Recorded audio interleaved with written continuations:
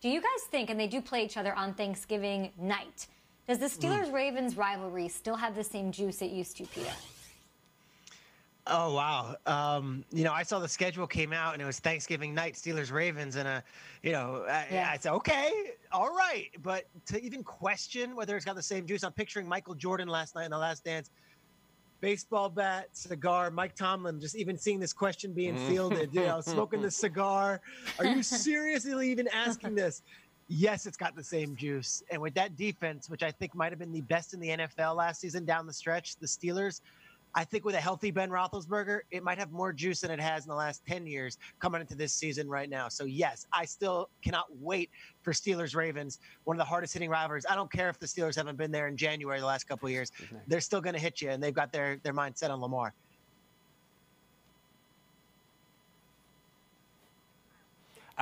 Listen, Peter, you get excited for any matchup, and that's why we love you. But last week, as a show, we did about 700 segments about what game are you looking forward to for this and for that. I don't think any of us said Steelers-Ravens. I just don't think it came out of our mouths. And listen, when Mike Tomlin is sticking out his foot to trip Hollywood Brown, then we'll know it's back. I think part of the issue is I don't know if the Steelers quite have their identity yet. They're still in that post-Antonio Brown, Le'Veon, Roethlisberger was hurt world. The Ravens know exactly who they are. We will find out this year who Pittsburgh is, and then we'll get to tripping.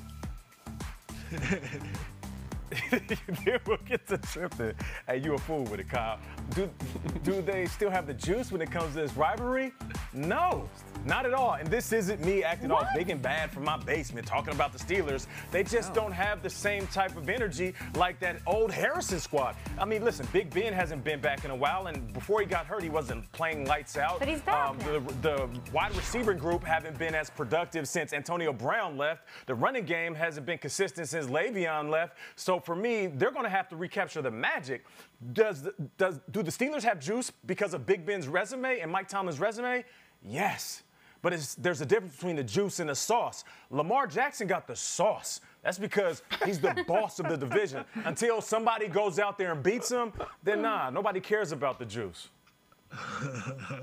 You guys, we got to throw away Week 17. The Ravens rested all their players. The one actual time these two played each other last year, it was 23. It was overtime. The Ravens won by like 3. It was a really good, very Steelers, very Ravens game. Don't remember it. And so now Ben's back in the fold, and you guys think the rivalry's dead? What?